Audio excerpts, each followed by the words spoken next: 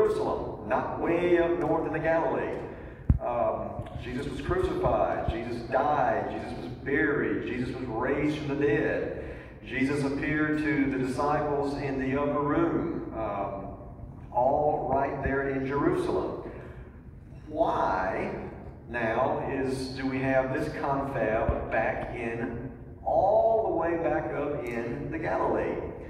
And it's not just by coincidence. I just want to remind you there's several instances in the Gospels, one of which is at the Last Supper as recorded in Matthew's Gospel, that Jesus himself says to the disciples, "But after I am raised up, I will go before you to Galilee." So they get a heads up right there at the Last Supper. Hey, I'm going, and to say that I'm going ahead of you suggests that, oh, you're going to be coming there too, and I'm just going to get there first. We're going to rendezvous again in the Galilee. And then Matthew 28:10, parallel text in Mark 16:7. Jesus speaks to the women at the tomb and says something to the effect of, "Do not be afraid. Go tell my brothers to go to Galilee.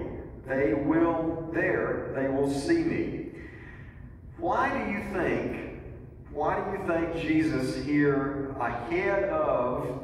totally ahead of his crucifixion and death and resurrection, why is he going ahead and suggesting to the disciples, we need to get back together in Galilee? Any idea of why that might have been the case? They were all fishermen.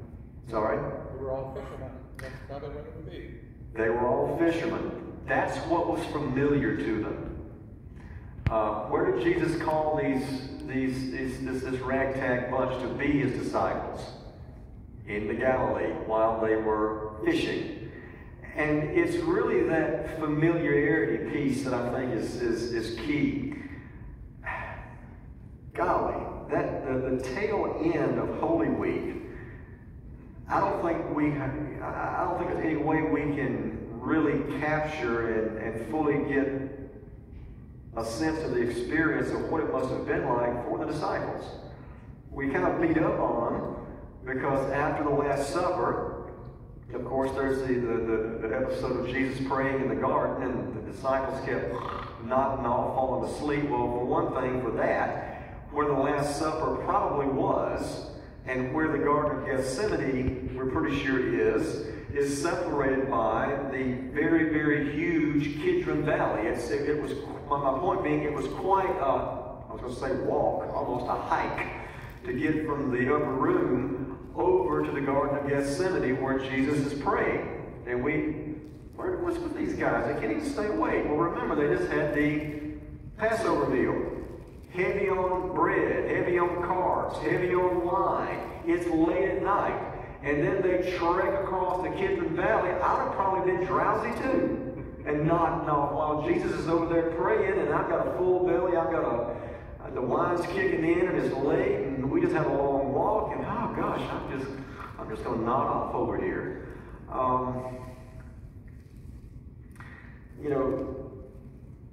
Late night, early morning, Monday, Thursday, Good Friday. Same thing with Peter and his denial.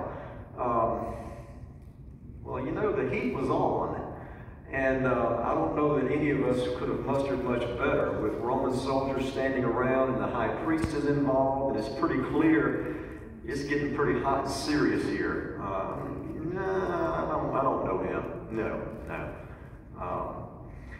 And then even after everything goes down, think about the text we always have for the first Sunday after Easter, the Doubting Thomas text.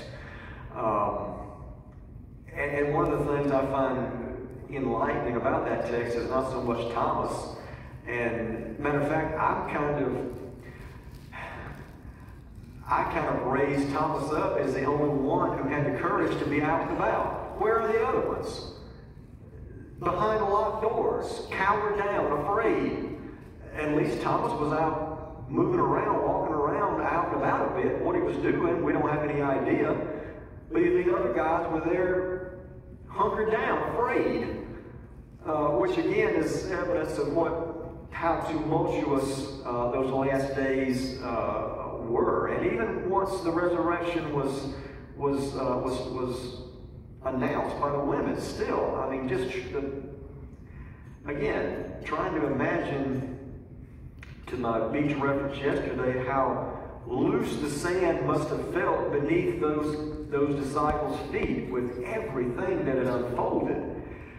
So again, all that is to say that in suggesting a return and even a rendezvous in Galilee, I really think a lot of that has to do with Jesus knowing that given everything they'd experienced in their whole time with him, but particularly that last little slice of Holy Week and the days shortly thereafter, yeah, they needed to get out of Jerusalem and get back to a more peaceful setting and a more familiar setting. Even to this day, when I take groups to Israel and I ask them about places they enjoyed and really liked, well, of course, in Jerusalem you find some pretty important stuff: the Church of the Holy Sepulchre, the tomb, Golgotha, the upper room, the list goes on, the Garden of Gethsemane. But invariably, most people, and I include myself in this, say, you know what? Yeah, but I was kind of glad just to get out of the city and get to the Galilee or the wilderness. Just so much more relaxing than all the just hustle, bustle, and even politics then as now associated with the city. So I think Jesus knew the disciples needed that to get back to their familiar surroundings, their familiar pastime, occupation, fishing, which leads us then into what I think is being taught to us in this text of John 21 and the exchange between Peter and Jesus. If there's anything we can say about Jesus, and by extension, therefore, about God, based on the Gospels and based on how we see Jesus behave and do ministry and interact with people, is this: Jesus meets us where we are,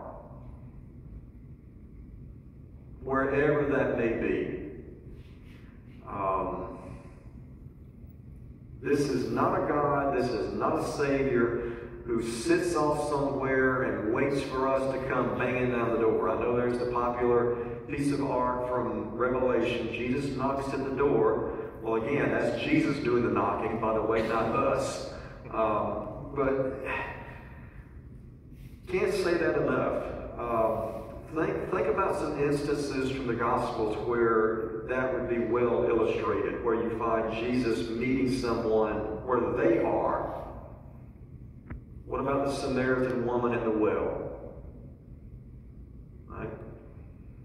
Jesus didn't put Jesus never bought a billboard and said, worship service here at this particular time, y'all come. Jesus always met people where they were. The numerous healings that Jesus did at the Bethesda pools in Jerusalem, the healing of the blind man down at the Siloam pool, all of that, every single time, just open your Gospels and just start reading, and what you find is time and time again, I would argue, Jesus meeting people where they are. And that is just so important for... The gospel falls apart if that isn't true. And actually, what's good about the gospel if we have to kind of figure out where Jesus is and find him? There's no good news in that. Talk about anxiety and depression. But what if I can't find him? Well, don't worry, he's found you. So I know some of you are aware, and an example that just makes that so real to me is a ministry going on in the Synod right now in Greenwood. It's a recovery residence for women that are in the process of dealing with some form of substance abuse, getting over that recovery. and talk about the need for folks to be met where they are. Just some amazing, amazing things that are already happening, and that's not even been going on for a year yet. And what it does, I think part of why it's being so successful is by its very design, is bringing the church, bringing the support of the church to these women, not trying to lure them into a church building, but surrounding them in a home where they're involved in a program and bringing the love and support of the church to them, not just in that physical location of that house, but where they are in a more metaphorical sense in their journey of recovery. Been a number of baptisms already among these women. It's incredible what's happening. And again, I really think that's the power of the gospel. It's just not good if the Lord does not meet us where we are in our own journeys. So let's shift then to this